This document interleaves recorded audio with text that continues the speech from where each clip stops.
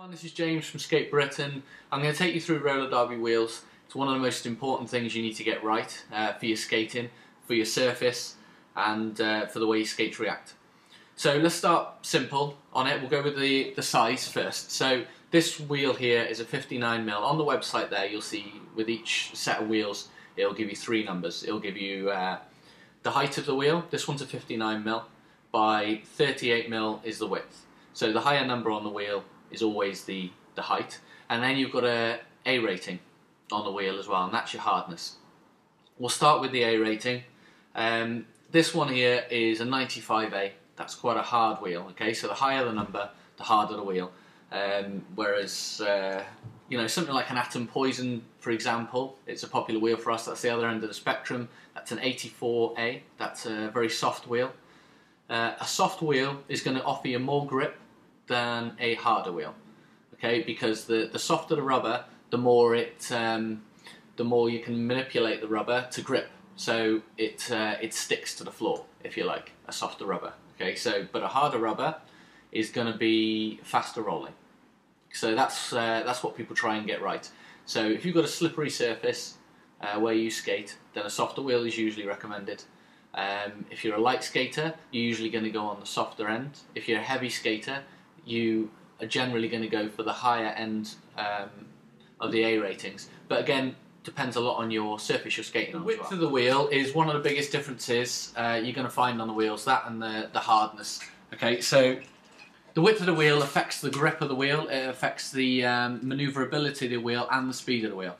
A slim wheel is going to be faster generally, and a slim hard wheel is going to be faster. If you compare it to how they do it on cars, where car tyres, if they want your car to be economical, they will use a slim tyre and they'll pump it up hard because it takes less fuel to push it. Now it's the same with you on your skates.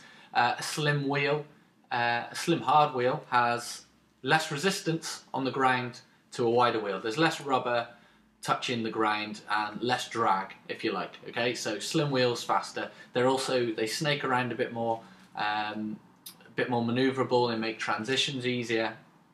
The only thing they're not good for, well, I say they're not good for, is grip. So a wider wheel, more surface area touching the ground, more grip.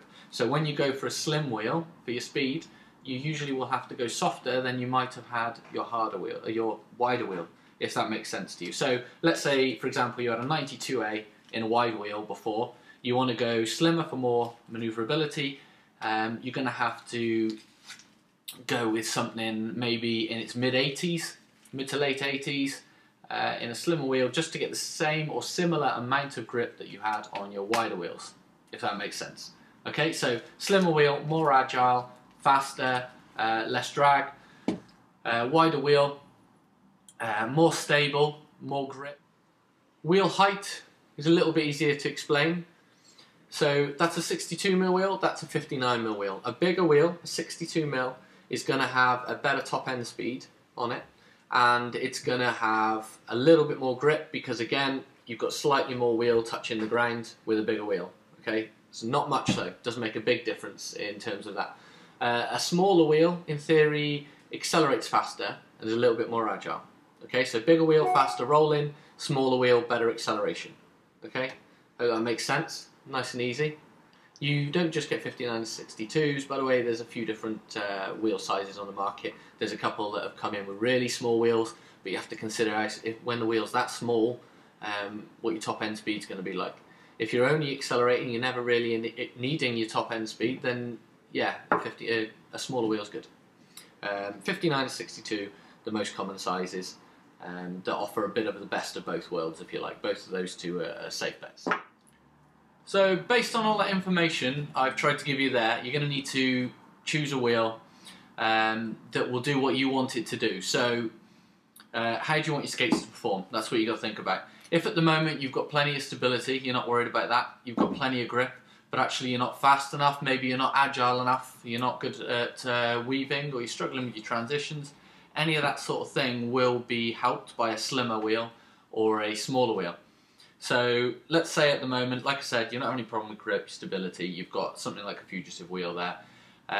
Go a little bit slimmer, You can go full height, so you can go 62mm, the same as what you had, or you could go lower if you want to get a little bit more manoeuvrability again, more agility.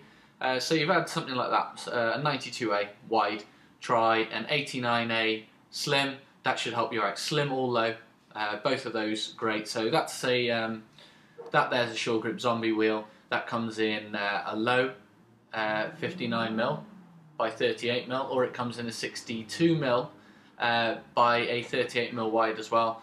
They're good wheels, something like them, or an Atom Duke. Both of those two wheels are great, popular. They're slim and they can do low or high. That's the new Extra Slim by G-Rod, so that's slimmer again. If you've already got a slim wheel, you want something even slimmer, maybe try the Extra Slim G-Rod or the Radar Diamond, or maybe a Heartless wheel. Heartless are very slim as well. If you are struggling with stability or grip, try maybe a wider wheel. So if you want something in between, roller bones are good. That's the Day of the Dead wheel. It also comes in an aluminium hub, which is called the Roller Bones Turbo. They're both great wheels. They're sort of a mid-width. They're about 40mm width, so it's in between. They're a 62mm height. So that's a good choice. That's a popular one. I mentioned Atom Duke are very popular at the moment because they are small and slim. They're not badly priced. They're quite a good wheel. In fact, they're one of the world's most popular roller derby wheels, according to their advert. They are a good wheel. A lot of people like them. You are struggling for grip on the surface that you're skating on. You've got a very slippery hull, which a lot of people have. Our most popular wheel for that is the Atom Poison wheels. Okay, so you can go low 59mm or 62mm slim, or you can go for a wide wheel in the Atom Poison, all of which are super grippy wheels and should solve your problem, hopefully. Or Roller Bones do an 86A version of that wheel. That's also a great wheel, another one to consider.